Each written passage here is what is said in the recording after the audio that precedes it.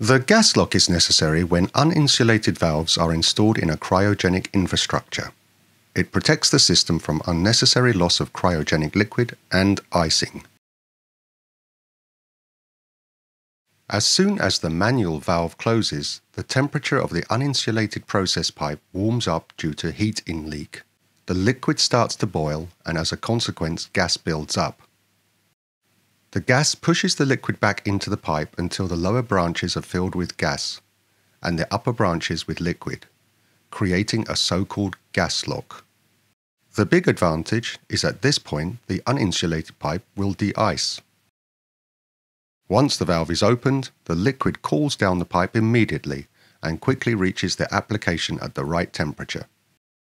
A gas lock is generally used at applications that require an intermittent flow. For example, a cryobank, where the cryo vessels are being filled up on a regular basis.